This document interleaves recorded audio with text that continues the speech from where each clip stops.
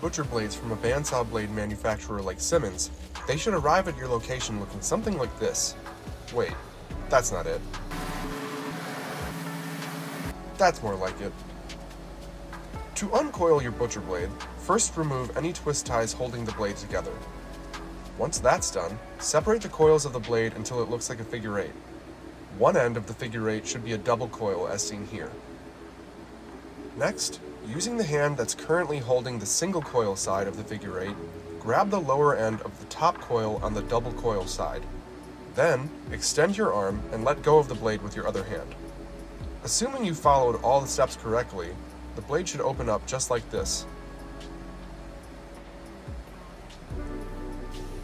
To remove the paper wrapping, simply turn the blade inside out.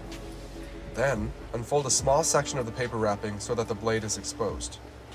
Finally, grab the exposed steel with one hand and use the other hand to swiftly pull the rest of the paper wrapping off the blade.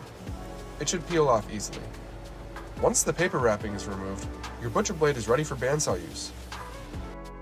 For more bandsaw blade best practices, visit us at simcut.com/news and views or contact us today.